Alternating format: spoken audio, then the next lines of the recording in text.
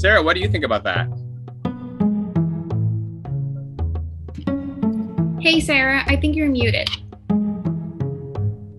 Hey, Sarah, we can't hear you. Hello? Sarah, you have to unmute yourself.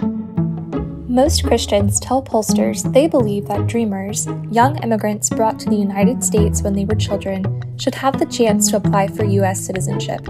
But that's not always the message that congressional offices hear. They often receive significantly more telephone calls from those against citizenship for dreamers than from those who are supportive. Our voices have been muted. As a result, though bills to allow dreamers to earn citizenship have been introduced time after time, they've never made it into law. Christians have a biblical mandate to unmute ourselves.